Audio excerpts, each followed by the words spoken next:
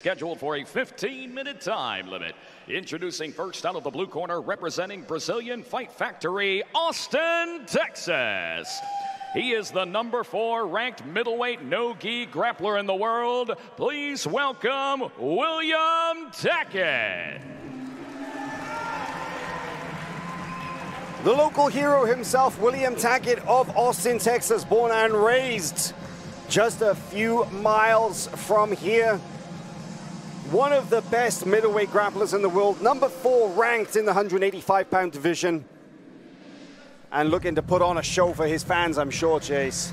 Yes, definitely the home hero. Looking to avenge his younger brother who recently took a loss to Mica Galvão. He's coming in hot. Let's get to it.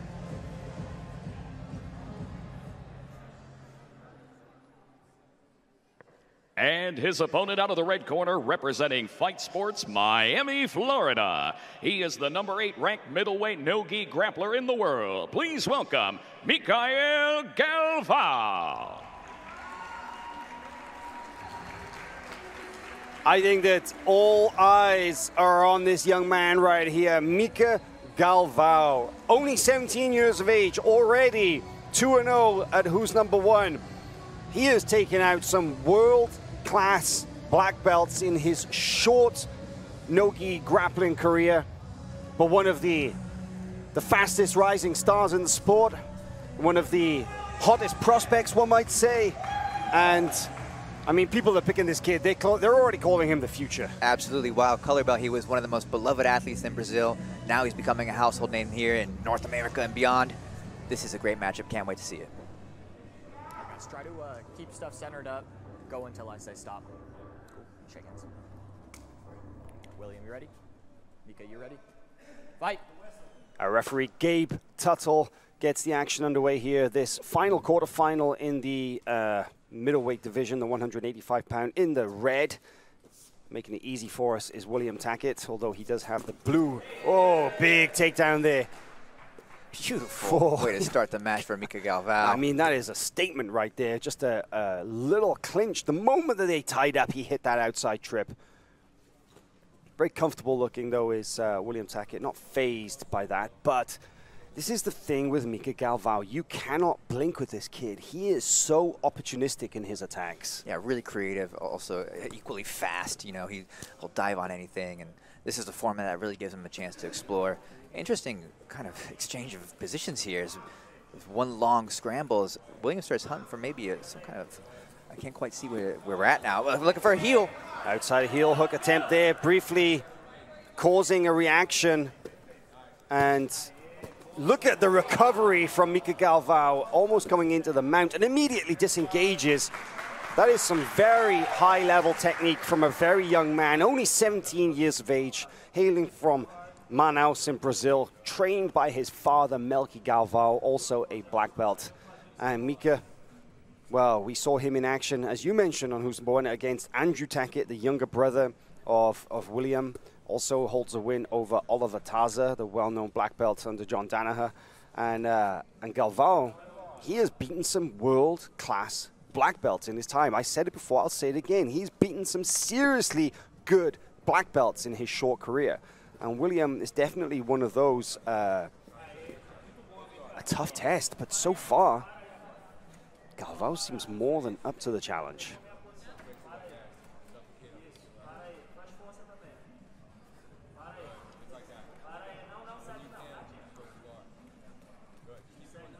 Galvão putting on some pressure here from this body lock passing position and moves into this half guard. This is dangerous now for William here.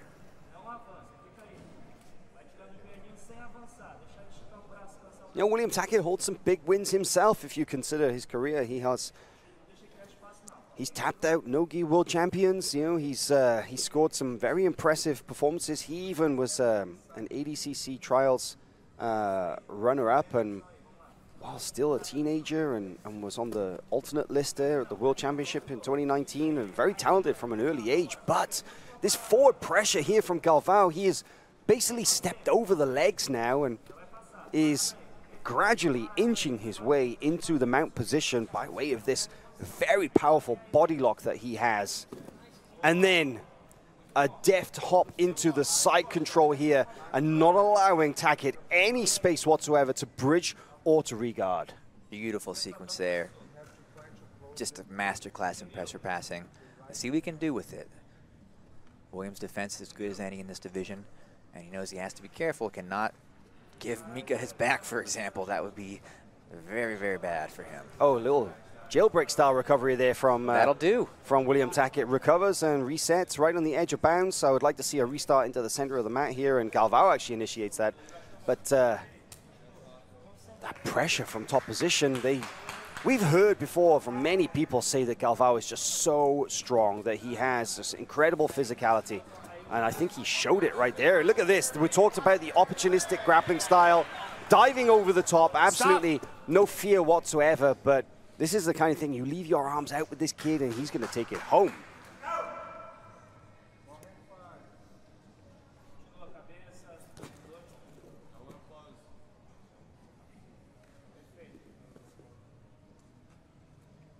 So far looking like a very different match to when Galvão fought Andrew Tackett, William's younger brother. That was a much more of a, that was just a non-stop, high-paced kind of scramble from start to finish, that match, it seemed like. But I think that William a little more calculated in his attacks, a little more strategic in his choices, and I think he knows that he can't win that battle of speed with Galvão, right? He needs to take his time and really set up those entries. I think the same could be said for Mica. You know, Mica came in extremely confident against a young teenage Andrew Tackett. He knows William is a great black belt and fought many experienced athletes, and there's a little bit less window for error with someone like William Tackett than Andrew. Yeah, that's a great point.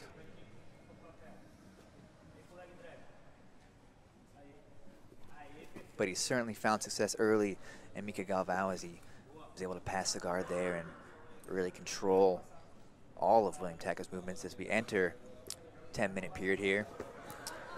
No surprise to see Mica Galvão earning judges' favor for that first 5 minutes. None whatsoever. A little confusing that William Tackett is the one wearing red, but it's actually the red ankle band that is the, oh, look at that, another guard pass. Settles down into, oh, actually he steps back over the leg. That's an interesting strategy there from Galvão, that instead of simply running around the upper body, that at first he addresses the legs, settles the control position, and then look at this though, again the jailbreak recovery there from William Tackett, inserting that far side leg, inserting the hook into the hip and regarding that way. That's a very old school technique popularized by Eddie Bravo as far back as the 2003 ADCC. He used that technique to escape from Royler Gracie's side control. Nice to see moves like that never going out of fashion. Yeah, William Tackett, despite not getting a lot of forward offense going, has stayed very composed and gotten out of all danger that Mica has put on him so far. You know, I'm liking Williams' approach at the moment. I think he's still looking to find a position where he feels confident to attack, but he's been able to defend and regard, which is definitely a big part of the battle here. The composure on Galvão's face, it doesn't change. His expression doesn't change in every match that I've seen him. Oh, bicep slicer! Bicep slicer from bottom from William Tackett here. Not really one of those high percentage like fight-ending techniques, but something that can train the energy and answering back with a straight angle attempt, because, you know, I think that's smart there from... Oh, nice takedown there from William Tackett. For William Tackett. This is a big momentum shift here. Totally shifts the momentum. That is an apt description indeed. And you know, I was just about to wax lyrical about the fact that Tackett, that was the first legit submission attack that we've seen in this match so far. And it was such to the point where Galvão was like, I actually gonna need to get one back. And he was looking for that straight ankle. That, of course, led to William Tackett briefly dumping Mica Galvão to the mat and briefly holding him in that side control position. We got a match in our hands right here. We do, and you know, William has positioned himself to where if he gets the opportunity, he's in the right place to get what he needs to do done. Man, that's interesting as well, because I think that shows a little more here of Tackett's strategy, that he's definitely playing a patient game. And I think that he understands that if you try and I said it before, but if you try and go head-to-head with this kid in the scrambles, if you try and make it a game as to who's faster than the other, then it's difficult to win against somebody like Mica Galvão. But if he plays it smart and he gets those positions and gets them set before he executes, then he's got a better chance of success. Galvão, I don't know. I feel like he's a little more hesitant now. You see he's on the outside. He's not engaging so much. I'm sure that'll change quickly. Galvão definitely likes to step on the gas. And you have to think some moments of analysis we had earlier about, you know, William not really securing top position for too long, right? And he was actually on his back relatively quickly afterwards. So as far as what the judges are looking for, I think Galvão may still be in the lead, especially now with this diving guard pass attempt. That jump to the other side. Wow, that's so fun to watch. Multi-directional but still passing. Not quite completed there at this point. Yeah, but you love to see. Yeah. I mean, it's a beautiful thing and so much action. The attempts, they can add up over time as well, right? But it's true. It's like it looks good, but is it effective? And that's what the judges are really, really closely looking for here.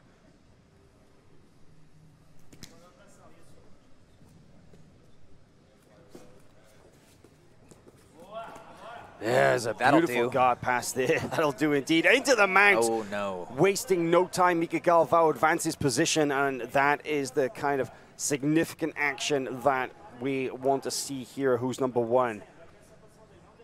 In and out on the guard is one thing, but settling down into the mount position, one of the classic control positions in jiu-jitsu, this is a big deal. And he's going for the squeeze here. He's going for the arm triangle choke. He's going up high. And he's forcing a big reaction here from William Tackett. William Tackett is turning. He's getting a little, panicking a little here. You can see he's fighting hard to try and turn out of it. We could see a submission here. Oh, he transitions to the back. I think he could get it. Okay, looking at it from this angle, we see now the hand fighting saved. But man, I feel like squeeze Mica has. I feel like William Galvão was in trouble there. You can tell by the way that he was kicking and thrashing. Excuse me, William Tackett was kicking and thrashing there from underneath. Yeah, that was absolutely on, and to no surprise, clinches the judges' favor there for Mica Galvão for the second time in this match. And now, arm around the neck. It is up to William Tackett to survive, but this could be very dangerous. You know, even when the arm triangle doesn't look picture perfect, it can still put you to sleep. We saw that earlier with Ana Carolina Vieira and Amanda Lowen. And we see here, look at this. We may see another arm triangle attack here from Mica Galvão. William Tackett doing the best to defend, but switches back to a solid crossface, trying to open up that rear naked choke. William Tackett is gradually trying to get his shoulder between them, and now does so enough that Galvão just simply transitions into the mount. But if there's one criticism of Tackett, that we saw this in his match with Lucas Hulk Barboza at Road to ADCC, that when he's on bottom, that his opponent often just cycles from control position to control position at will, it seems. And this is what we had here with Galvão, going from the mount to the back to the mount. You could say it's prioritizing energy over maybe defending a little harder, right? And William seems to be in it for the long game. We've talked about that, and its positive benefits. Well, it has some detractions as well, where maybe a stronger fight might have paid off in the long run. But in any case, he's certainly in danger now as Mica's looking to isolate the arm once more.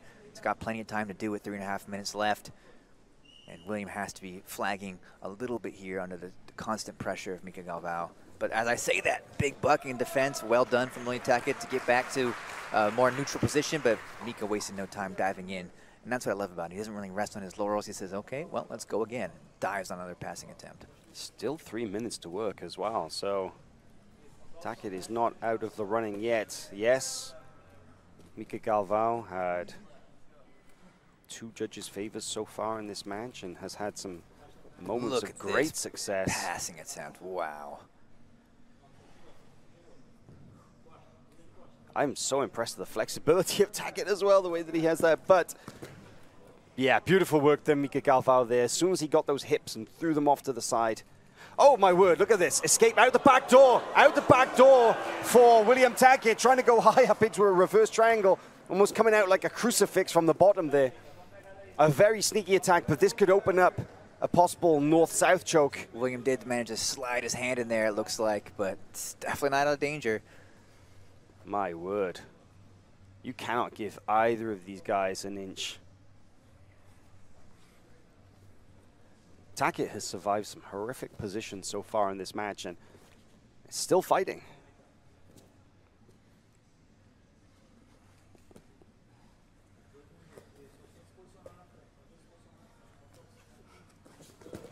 Nice wrestle up from Tackett, but Mica scrambles away. That looked pretty close, but felt like great Mica base was for Mica. looking for a possible flying submission attack there for a second.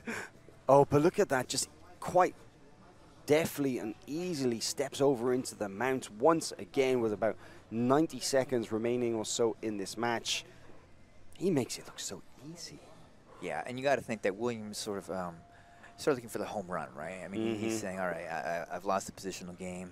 I need to get a submission. Sometimes when that mentality creeps in, you give away some positions in hopes that a mistake presents itself that wouldn't, should your defenses be a little more structured. Great points. Final minute, the home stretch for this match right here, and Mica Galvão still working on the neck of William Tackett. Looks like he's trying to open up a possible arm triangle attack here. You can see him trying to get those defenses, to get those arms away from the upper body. Not an easy task when somebody in the mount and is so slippy at this stage is just going to keep their elbows as tight as possible. Has got a wrist control. Looks like he's got the gift wrap. He does. He has the gift wrap and manages to turn him. Looks like he was going to go for the back, but he's going to go for the arm triangle choke here. And this is deep. He still has enough time with which to finish this. William Tackett going for the classic defense of reaching up, but the transition there for Galvão going high once again and a little too slippy at this late stage in the match as we run into the last 10 seconds or so. But Mica Galvão, man, he really, I feel like he's going to be a little disappointed he didn't get that finish because he had that squeeze on so tight. Stop. Working through the guard right until the buzzer. Mica Galvão, a very, very mature performance for a very young grappler, only 17 years of age. And I would hazard a guess here that he's going to take the decision. Let's see what they have to say. It is unanimous for the red. Mica Galvão. Ladies and gentlemen, your winner by unanimous decision and advancing to the semifinals, Mica Galvão.